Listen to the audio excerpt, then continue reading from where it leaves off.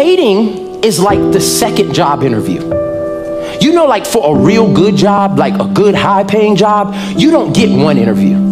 You may have 1, 2, 3, even 4 interviews. Like if it's a really good job, high responsibility, all that, you might have listen, dating is a second interview. See, the thing about good jobs is they know what they're looking for. And if you come to the first interview sagging your pants, your hair not cut, you can't talk, all this other stuff, they're not gonna call you back.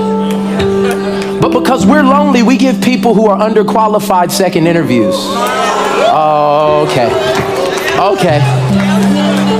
Because there's a shortage in our company, we let unqualified people fill positions that they don't have the ability to fill. And what do they end up doing? Damaging the company.